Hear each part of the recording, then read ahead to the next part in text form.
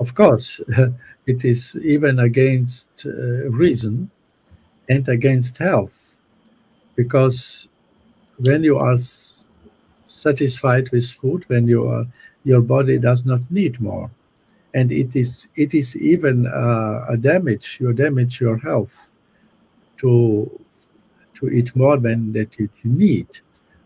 So we eat uh, mm, uh, to live. I mean, we there is not